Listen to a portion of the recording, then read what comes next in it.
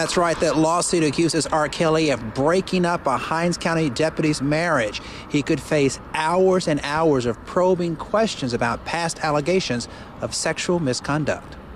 R&B singer R.Kelly is scheduled to hold a Sunday night concert at the Mississippi Coliseum. Before Kelly takes to the stage, Jackson attorney Darcy Carson wants to question Kelly in a civil lawsuit that alleges Kelly destroyed a man's marriage. Once we begin, which will be at 3 o'clock on Sunday, we will break, as I'm sure he will need to break at some point to perform, and then we will resume the deposition on Monday morning. The deposition relates to a lawsuit Hinds County Deputy Kenny Bryant filed against Kelly last year.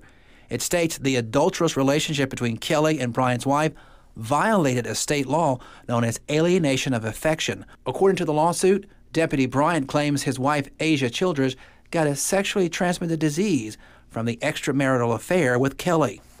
There's a lot behind the scenes with R. Kelly.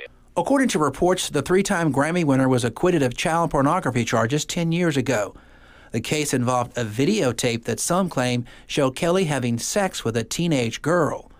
BuzzFeed News reported last year a group of women accused Kelly of holding them as sex slaves. All of that is relevant for our case, and so we will be going back in time to other incidents where this has happened and as it ultimately relates to our case. Carson says Monday's questioning of Kelly about his sexual history could take all day. If he does not appear, then we will file a motion to compel him to sit for a deposition. Carson says if Kelly is a no-show for that deposition, a judge could actually issue a bench warrant and have him arrested. We did reach out to the singer's attorneys in Chicago. We haven't yet been able to make contact.